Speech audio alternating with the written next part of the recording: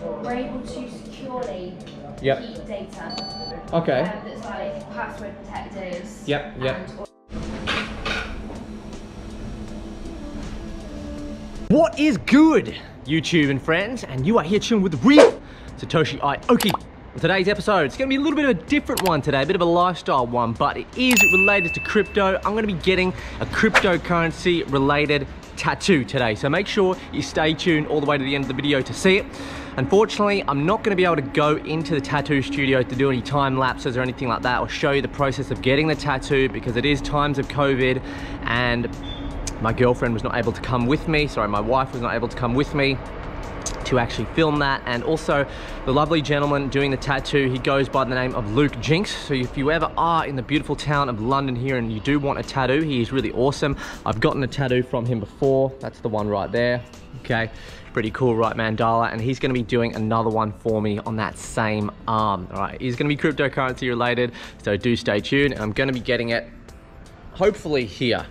Okay, so before we do get into that though, I do have some spare moments before I do go in and start the process of getting that tattoo. It's going to be about 3 or 4 hours long, and then after that we're going to grab some vegan food, which is going to really be awesome. So wish me luck. I'm gonna go in, get the tattoo, and then once I'm done, grab that vegan food. I'm actually gonna be talking to you about my top 3 cryptocurrency picks, not just altcoins, but top 3 cryptocurrency picks for 2020 and just in general, ladies and gentlemen, okay? So stay tuned and let's hope this tattoo all goes well. Cheers, guys.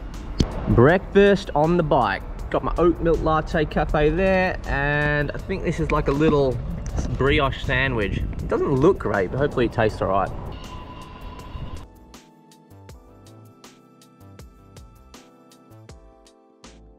I gotta say, for £4.50, this is not what I was hoping for. I mean, it's essentially just 3 Linda McCartney sausages cut in half and stuck in a bit of whole grain bread and chucked in the toaster for about, I don't know, 30 seconds. They charge £4.50 for it.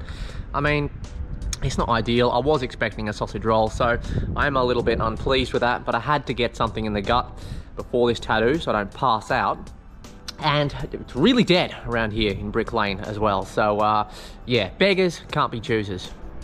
So FYI, for your information, it doesn't matter where you leave your bike locked up in London, and I'm sure a lot of other cities as well, it is not safe, okay? So I'm not really feeling great about locking up my Goku here today for a few hours, but I've got no choice because there's no room in the tattoo parlor, and sometimes you just got to take a leap of faith in life.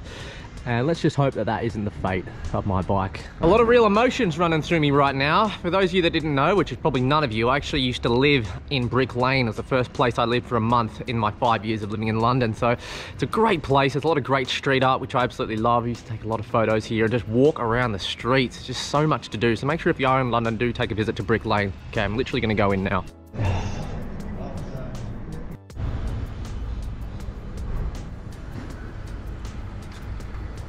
Got an open trade XEM versus BTC. So it's still looking like it might break into an uptrend on the 1 hourly. And we're looking at a $400 loss, which would be an 8% loss, or a potential take profit of $900 US.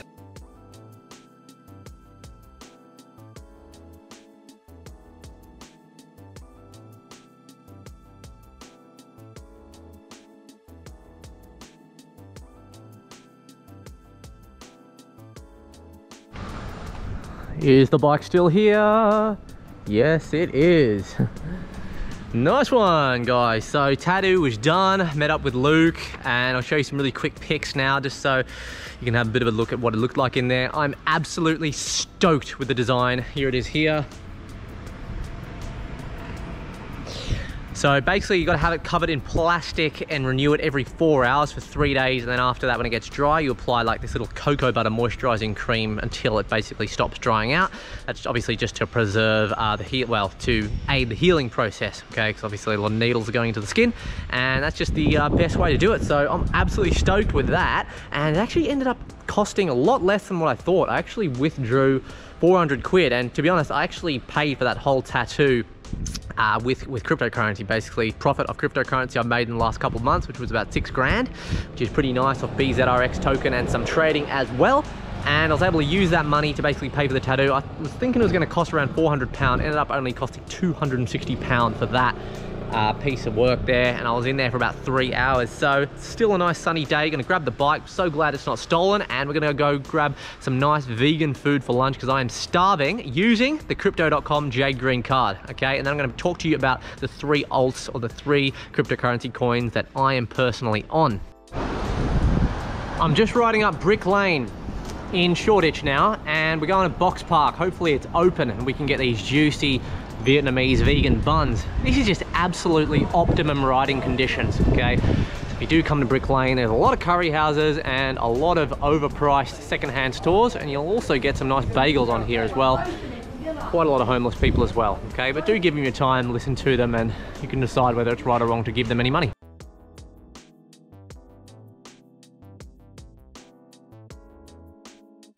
All right, folks, so just a little unexpected stop at a lovely little, it's just indoor plants here, you do? House plants. I mean, yeah, just house plants here. So it's called Triffids. And is that your Instagram, Hoxton_Triffids? Okay, so I will put the details for this place in the description of the video. I'll pop the Instagram in there, and I'll also pop the contact details in there. But if you are somewhere in London, then make sure you do pop her a visit. This is just down, we're in, what, this is Shoreditch Station. High Street, Overground Station. Shoreditch High Street Overground Station, and she has a gorgeous array of plant life here. We'll just have a little look. So, I mean, I'm definitely no plant. Dieffenbachia. Okay. Yep. Mandanata, Hatcha, Calafia, Sansevieria.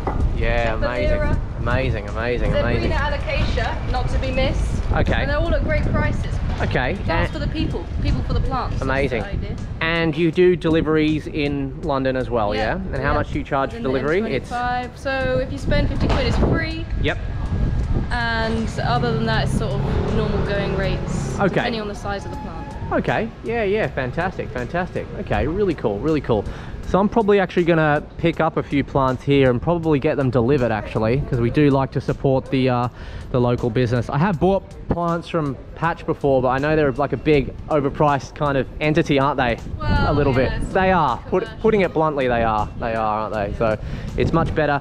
If you can, folks, you know, it is a lot better just to support your local community and, you know, support the development of small business who are, you know, trying to do a really good thing for the economy and your society. So we'll have a look at a couple of plants, and we'll fill you in on the ones that we pick up. Whew. All right, so at Box Park now, I'm gonna go up, and hopefully this vegan Vietnamese bun place is open because it's delicious. Found a nice healthy spot to lock up the bike undercover. Man, I've literally been talking all day about crypto today. That plant lady, she actually accepts Bitcoin. She accepts Bitcoin payments from her plant shop. Okay, not that I would pay in Bitcoin anyway, but I would use my crypto.com card, and yeah, she does do delivery. So wow, it has been a whole lot of talking about crypto today, and I am starving, so let's eat. All right, so if you can see there, I actually had to register for a Box Park Black card. Okay, so I had to scan that QR code to basically, yeah, sign in for entry into Box Park in case any coronavirus cases do outbreak.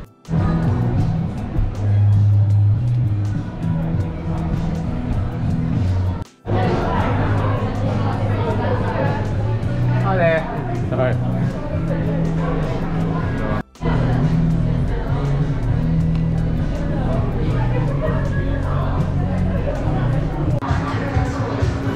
Three different kinds of Vietnamese buns, and it's 3 for £12, so £4 each. So yeah, not cheap, but it's gonna fill me up. We might even get pizza after and a Guinness as well. So yeah, we're loving life at the moment.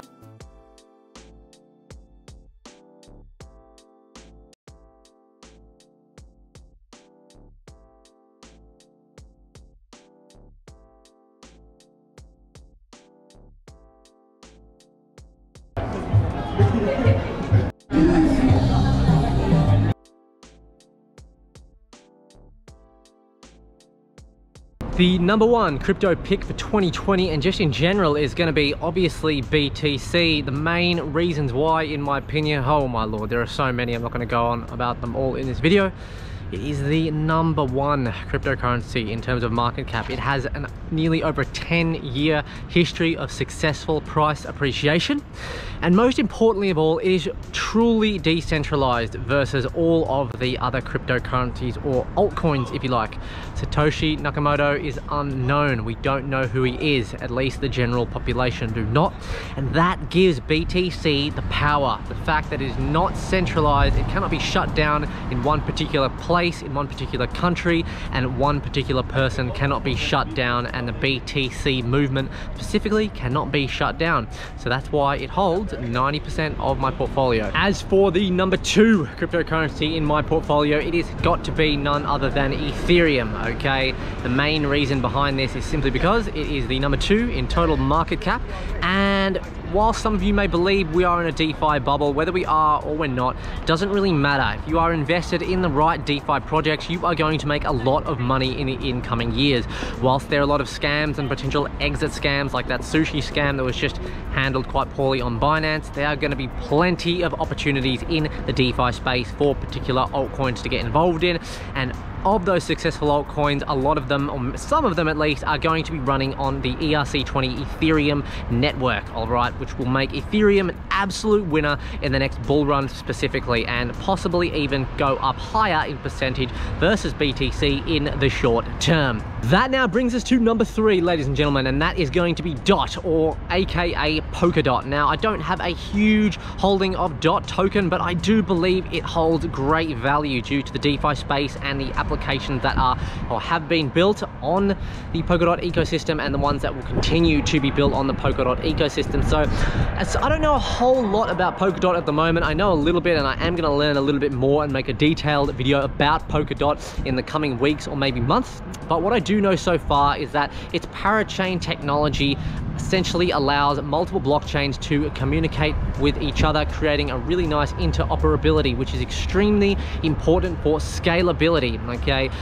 Something that bothers me a little bit about Ethereum is that the announcement of Ethereum 2.0 is a little bit vague. It's not really too transparent. There's not a lot of information about when Ethereum 2.0 is coming around, and even when it does, how scalable is it going to be? Is it going to be too tricky to make Ethereum more scalable than what it is? So there are some restriction on the scalability of Ethereum, like Bitcoin and some other cryptocurrencies as well. It is slowed down by the simple fact that it can only operate at the moment on the one Ethereum blockchain. Polkadot aims to address this by allowing multiple blockchain communications, and it's just a new innovation. Who knows if it's really going to pull through and work in the end of the day, but the idea behind what they're doing can mean that there could be potential for massive scalability, and that can bring massive user adoption.